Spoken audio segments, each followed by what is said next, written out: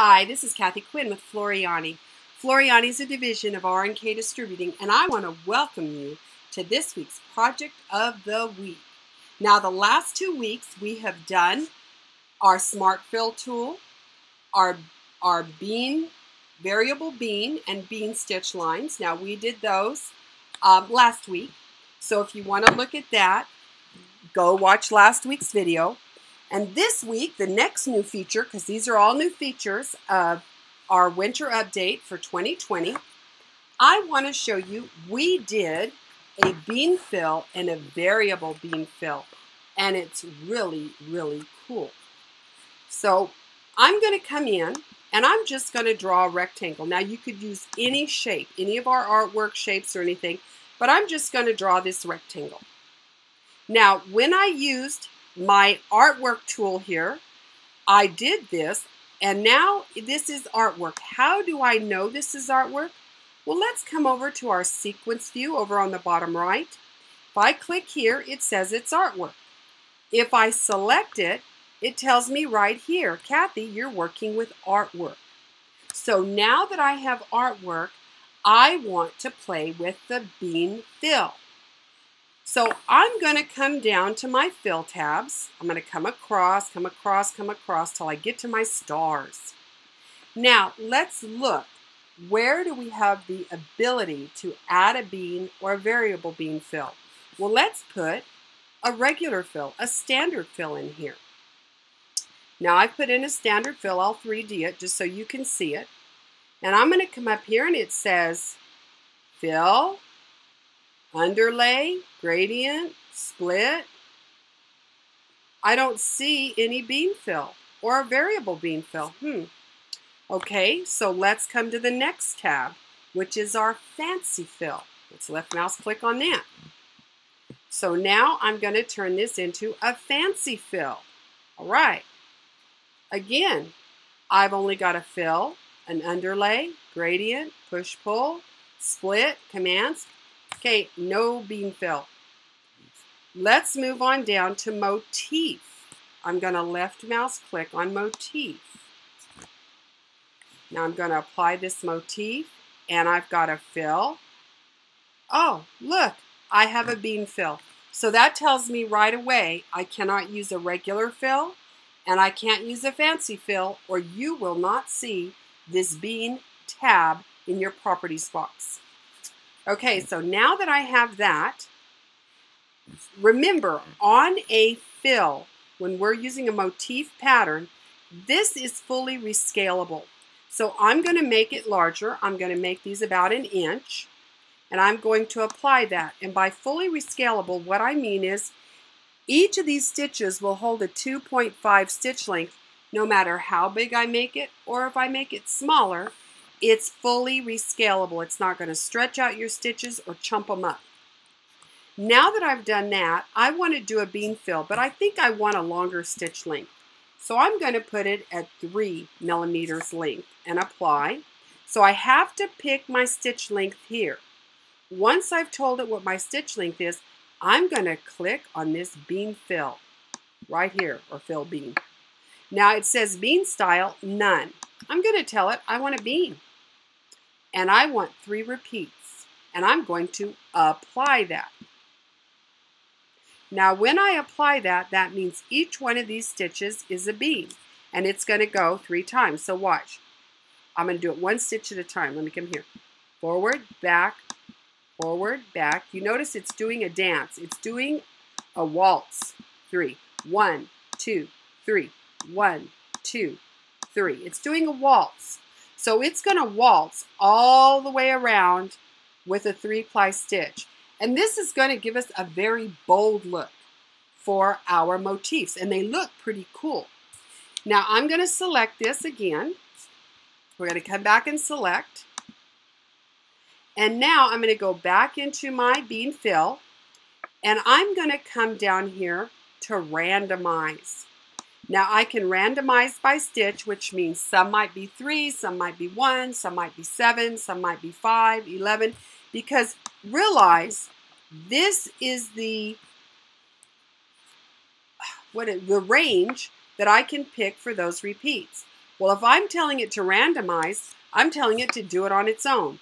Pick a 3, then pick a 7, then pick a 3, then pick a 9, pick an 11, pick a 9, pick a 7, pick a 9. So it's going to do its own thing. So I can tell it to do it by stitch.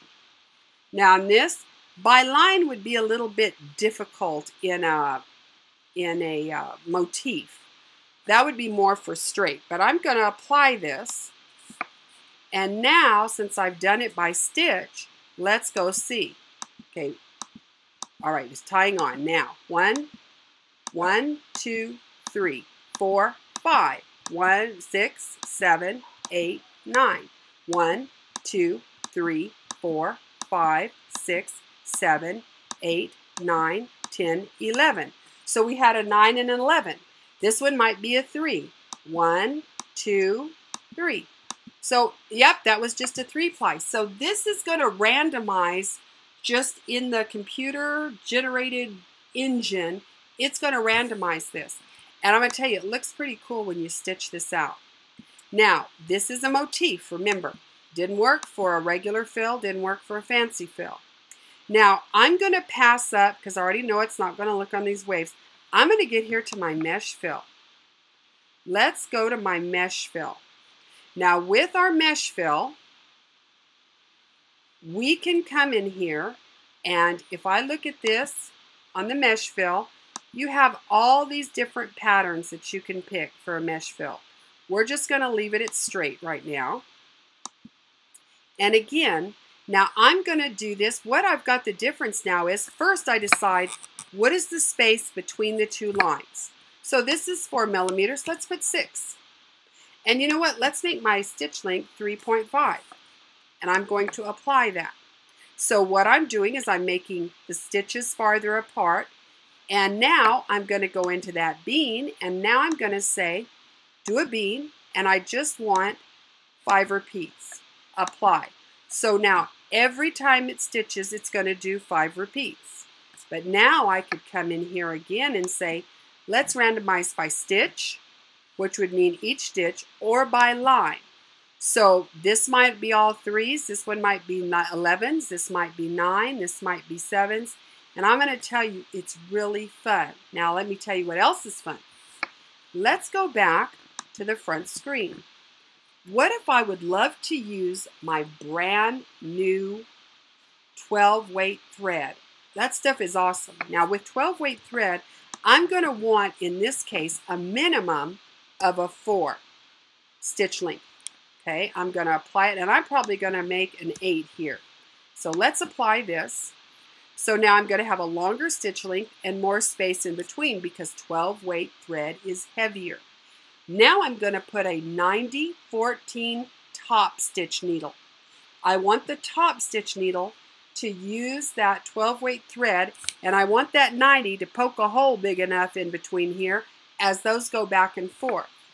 Now I can come into the bean. I probably wouldn't do a random, and I probably wouldn't do it more than 3 or 5 times. And I'm going to apply this, and it's going to have a great look from being a random, a bean stitch with a 3-ply. Those are going to look wonderful. Now let's get a new piece of paper real quick. Now, not only I made this a rectangle just so we could look at it, but I could come into my custom shapes and I could pick any shape and do the same thing. I can pick this car. Now I can take this car, I can turn it into a mesh fill, and I've got my mesh fill, and then I could come in here and do the same thing. I want a 3 length. I want to come in here. I want to turn this into a bean. I can do it, randomize it by stitch or line, or just leave it as is and apply. So any shape you can fill, you can select either a motif fill or a mesh fill. Those are your options.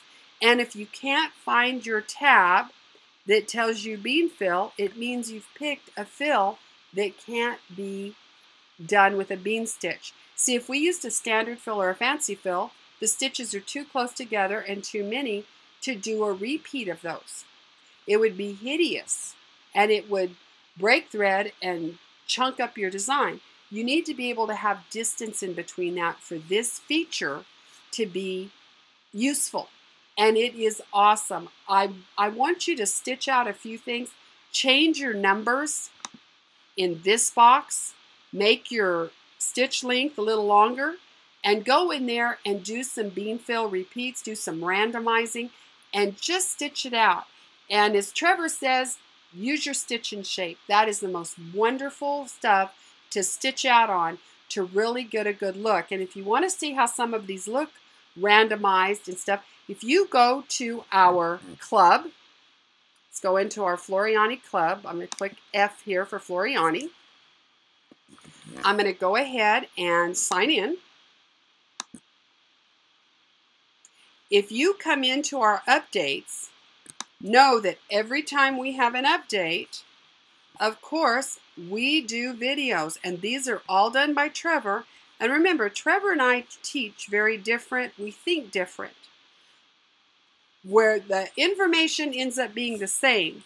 But if you want to watch Trevor's video, he's actually stitched these out so you can see them on Stitch and Shape to see what these different looks are with the different widths, the different variations in the bean fill, and with the motif with the bean fill. So I hope you enjoyed this week's club. I look forward to seeing you next week. Have a wonderful, safe week. Great to see you. Bye-bye.